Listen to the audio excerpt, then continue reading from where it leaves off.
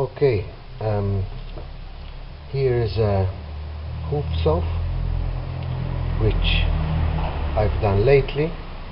I have been inspired by Mr. Tetkoba from Japan, and this is, I guess, is going to be a response video regarding his work and my replications.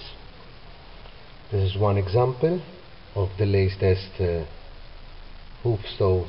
It has capillary action and even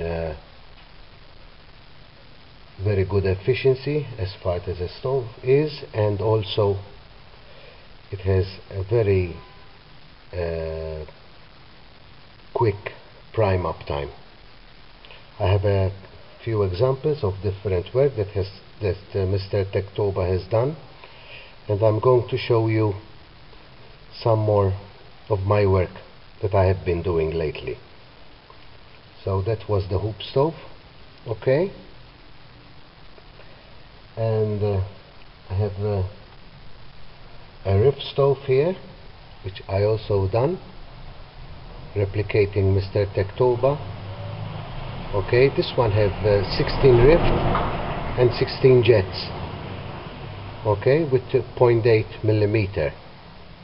Okay, and again, here's another rift stove which I have made the same as this one, but it's a bit higher. I was just trying to reduce the thermal feedback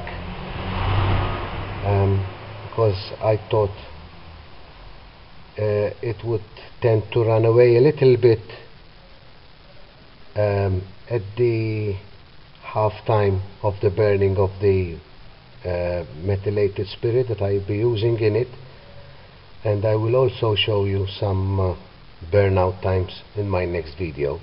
This is my introductory video here. It's my first time doing one, and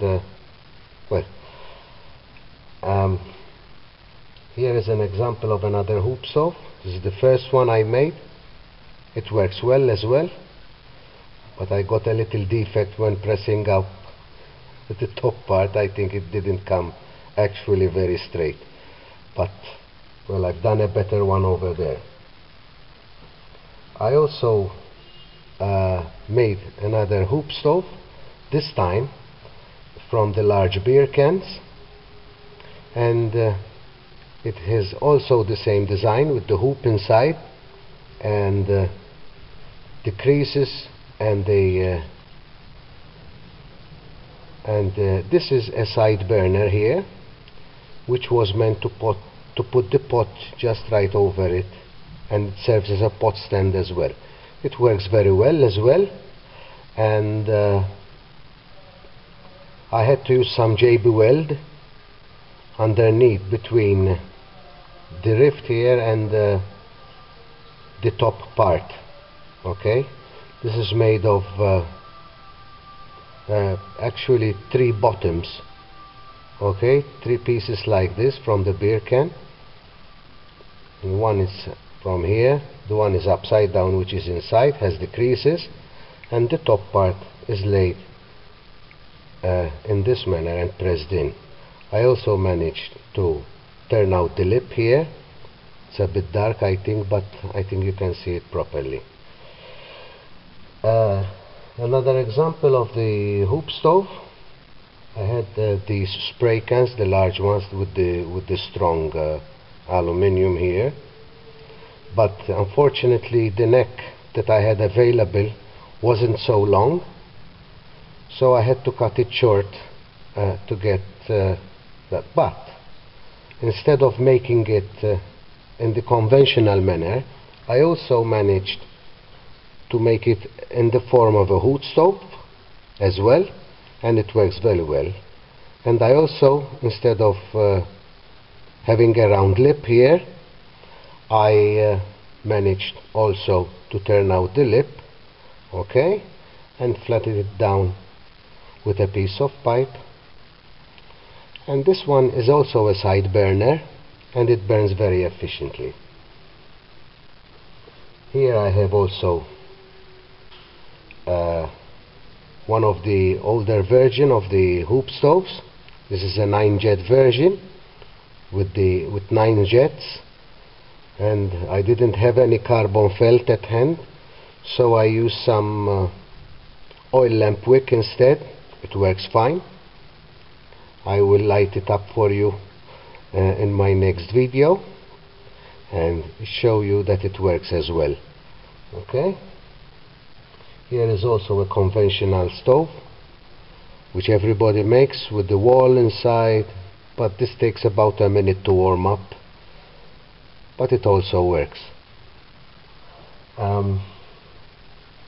I also made a stand here which I use with my hoop stove, and I do it like this. Okay, so those are my basic, that's my basic work for the meantime. And I also managed to make a stainless steel cross pot stand. I didn't find any locally here, so I made one myself. Here is also some kind of pot stands which stands also as a windshield, and this one is made out of a piece of perforated stainless steel. It's rather heavy in a way, but it works well, and you can put your stove well here maybe. Okay, and you can put the pot right on top of it.